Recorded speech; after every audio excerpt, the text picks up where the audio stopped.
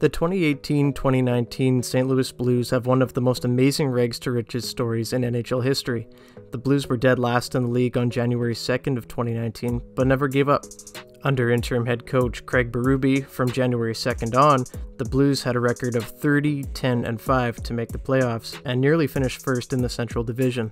The Blues won these games due to strong defensive hockey under their new head coach, as well as stellar goaltending from rookie goaltender Jordan Binnington, who went 24, 5, and 1 in the back half of the season. The Blues went on to beat the Winnipeg Jets, Dallas Stars, and San Jose Sharks to get to the Stanley Cup Finals against the Boston Bruins, where they would go on to win the Cup in 7 games and the franchise's first Stanley Cup in franchise history.